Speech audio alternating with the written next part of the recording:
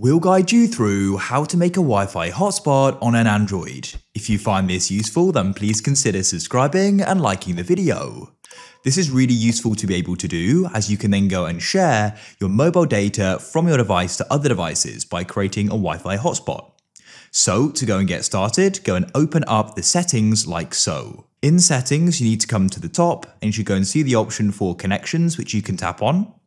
Come down the list and you want to tap on mobile hotspot and tethering. To the top and tap on mobile hotspot like so, and we can go and switch it on. We need to go and turn off our Wi-Fi on our device to do this. Go and tap on it at the top like so. So you can come down here and you can choose the network name, the password and the band. I don't really change any of this. And what you can then do is just go and switch it on. You need to confirm about turning your Wi-Fi off, as you're going to be using your mobile data for the Wi-Fi hotspot, and that's it. So what you can then do is go onto other devices and the network will then go and appear. That will be the network name and the password is there. So that can be entered and it can then go and be used.